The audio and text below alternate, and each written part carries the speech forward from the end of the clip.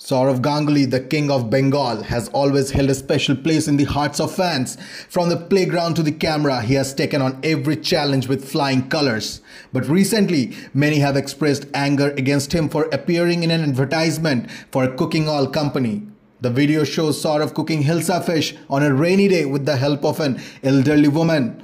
As soon as it spread on the net world, there was a storm of criticism. Some taunted him as the industrialist Dada, while others said he can do anything for money. Some people even commented that it is sinking day by day. This adverse reaction of a section of fans on Sourav's actions has attracted quite a lot of attention on internet.